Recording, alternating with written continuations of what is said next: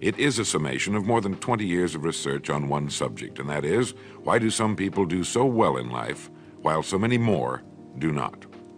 And the first thing let's talk about is the magic word. The experts call it the most important word as far as the results we get from life are concerned in this or any other language, and that word is attitude. It is our attitude toward life which will determine life's attitude toward us. Let's face the fact honestly that we shape our own lives, and the shapes of them will be determined by our attitudes. A person with a poor attitude toward learning, for example, isn't going to learn much until he changes his attitude. If we take the attitude that we cannot do something, we generally will not do it. An attitude of failure, and we're whipped before we start. So we know then that what we receive from life, what we accomplish or fail to accomplish, is due in large measure to our overall attitude. William James of Harvard University put it this way: "The greatest discovery of my generation is that human beings can alter their lives by altering their attitudes of mind." And isn't it wonderful that we have this measure of control? Before we start talking about our attitude toward the world, let's talk about our attitude toward ourselves, since it is the attitude we take toward ourselves which determines our attitude toward the world. Now right here we come to a rather strange fact. We're so familiar with ourselves, we tend to take ourselves for granted. We tend to minimize the things we can accomplish, the goals we can reach, and for some equally strange reason, believe others can accomplish things in our field which we cannot. There are literally millions of human beings living narrow, darkened, frustrated lives, living defensively, simply because they take a defensive, doubtful attitude toward themselves, and as a result, toward life in general. Many people are suspicious of and oppose change, yet change is the one thing in life on which we can absolutely count. People who stay young all the years of their lives not only welcome change, but see it for what it really is: new opportunity, new chances for further fulfillment. Attitude is a reflection, a result of a person's will. It is incalculably powerful. It can bring about marvelous results for us, but we need to train it patiently, day by day. Now let's talk about the attitudes of people who are successful. The top 5% of the people who go sailing through life from one success to another, and who, even when they fail at something, shrug it off and head right out again. No matter who the person is or what he does, men and women in sales, business executives, people in all the professions, wives and mothers, students, top people in the armed forces, public servants, men and women in the service of religion, working men and women in all fields of endeavor, wherever you find a person doing an outstanding job and getting outstanding results, you will find a person with the right kind of attitude.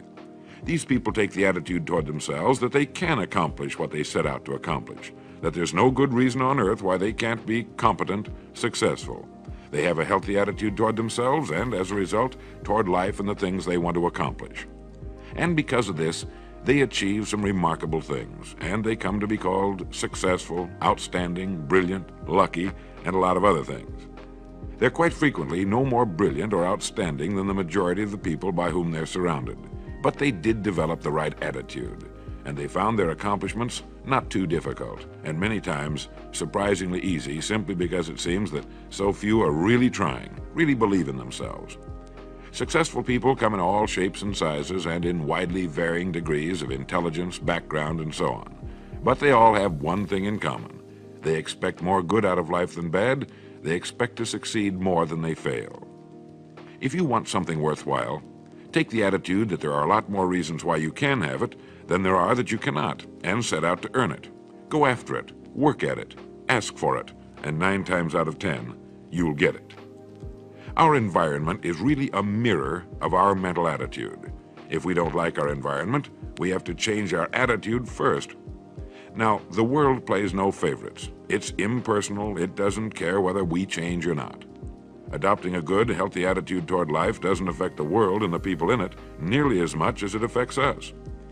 It would be impossible to even estimate the number of jobs which have been lost, the number of promotions missed, the number of sales not made, the number of marriages ruined by poor attitudes. But you can number in the millions the jobs which are held but hated, the marriages which are tolerated but unhappy, all because of people who are waiting for the world and others to change toward them instead of being big enough and wise enough to at least make a test which will prove beyond any shadow of a doubt where most or at least a big part of the trouble lies.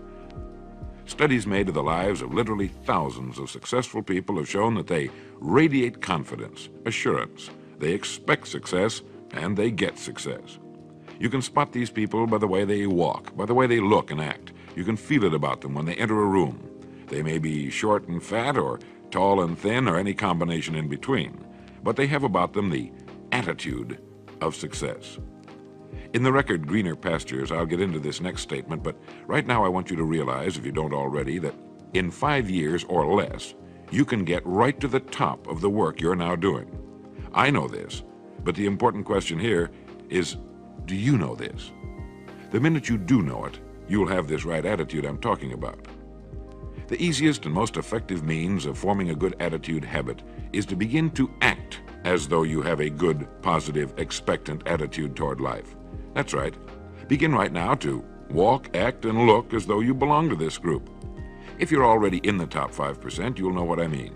If you've never tried it, you'll be amazed at what happens. Actions trigger feelings, just as feelings trigger actions. Now, let me tell you of a little test you can make which will prove beyond any shadow of a doubt that a good attitude can change a person's life as dramatically as walking from a darkened room into the bright, clear light of day. Not long ago, I read a line which went, "Life is dull only to dull people." This is true, but it also could have read, "Life is interesting only to interesting people," or "Life is successful only to successful people." And what I'm trying to say is that you must first become, mentally, from an attitude standpoint, that which you wish to achieve. A famous restaurateur was being interviewed by a reporter who asked, "When did you become successful?" He replied, "I was successful when I was sleeping on park benches, because I knew what I wanted to do and that I would do it." In short, his attitude had been one of success, of expecting success, long before the material, the tangible rewards of success had been earned. We'll get into this particular phase of Lead the Field in record number 3, A Worthy Destination. But for now, remember that a person must act, look, and because of these things, feel successful before the success he seeks can come. Chances are you know people who seem to be what others call lucky. All kinds of good and wonderful things seem to happen to them, and they give the impression of happily sailing through life, having a wonderful time, and getting more accomplished in a year than most people do in 5. This has been figured out fairly scientifically, and if anyone will conscientiously go about the test I'm going to recommend, and stay with it every day for the next 30 days without fail, that person can join this small, happy, and extremely productive group of people. He'll find himself becoming lucky, as they say, and most of his problems will pretty well take care of themselves. Of this you can be sure. The results will be nothing short of amazing. Now, it makes no difference how good a person's attitude has been in the past. Anything can be improved upon, and it's the small refinements upon something already good that makes it great. So here's the test. For the next 30 days, act toward the world, everything and everyone with whom you come in contact, with the attitude which represents the kind of results you want to achieve. That is, if the result you want is more success in what you're doing, act as though you are already in possession of the success you seek. If you want others to treat you with admiration and respect, treat others with admiration and respect first. Have you ever stopped to think of this? Every human being on earth is the most important human being on earth as far as he or she is concerned. You may never get anyone to admit it, but it's a fact. So for the next 30 days, treat every person with whom you come in contact as the most important person on earth, remembering as you do so that as far as that person is concerned, he is. Now, the reason I say treat everyone in this fashion is mainly because this is the way human beings ought to treat each other, and because it will help you form a habit that will bring you amazing and delightful results for the rest of your life. Have you ever noticed that the higher you go in any organization of value, the nicer the people seem to become? You see, the bigger the person, the easier it is to talk to him, to get along with him, to do business with him. Do you know why? It's because he's got a good attitude, and people with the best attitudes just naturally gravitate toward the top. So for 30 days, act toward others and the world at large in exactly the same manner you want the world and others to act toward you. Treat your wife or husband as the person he or she really is, the most important person in your life. And the same with the children. Carry out into the world each morning for 30 days the kind of attitude you would have if you were the most successful human being on earth. And notice how it quickly develops into an habitual attitude. When a person does this, he should realize he has already placed himself on the road to what he seeks. He is right now in the top 5% of the people in this or any other country. He has prepared the ground and planted the seed. He has made of himself a magnet, an embodiment of that which he seeks. Before metal can be cast into a desired shape, the mold, the expectant receptacle, must first be fashioned. Before a building can be erected, the excavation must be made and the foundation laid. And before a person can achieve the kind of life he wants, he must become that kind of individual. He must think, act, talk, walk, and conduct himself in all of his affairs as would the person he wishes to become. He is then actually that person, and the things that person would have and do will naturally come to him.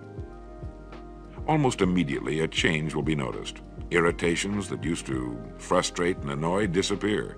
When some less informed individual gives you a bad time, stay on the track. When someone cuts in front of you with his car or acts in any other manner that shows his ignorance and lack of courtesy, don't permit yourself to drop to his level. Pity him, for that's what he really deserves. That's the very group a person doesn't want to belong to. And if he acts like them, well, let's face it, he belongs with them.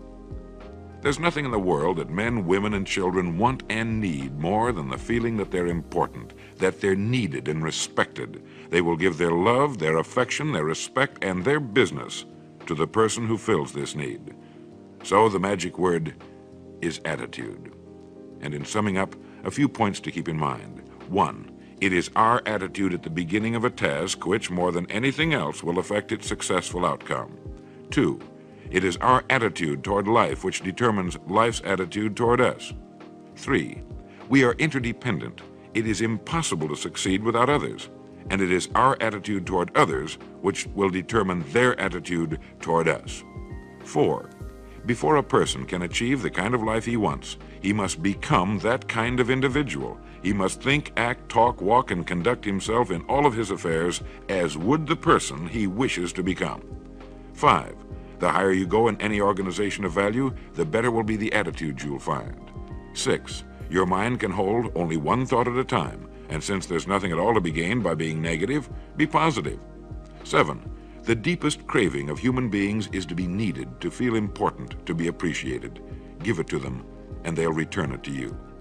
8, look for the best in new ideas. As someone said, I've never met a person I couldn't learn something from.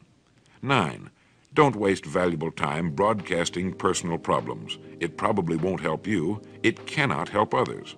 10, don't talk about your health unless it's good.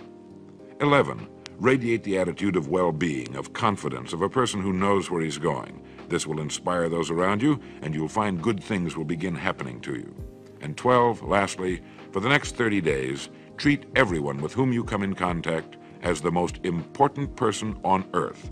If you'll do this for 30 days, you'll do it for the rest of your life. In the next recording, I'll talk to you about greener pastures. But now in closing, remember the words of Walter Dill Scott of Northwestern University. Success or failure in any undertaking is caused more by the mental attitude even than by mental capacities. Thank you.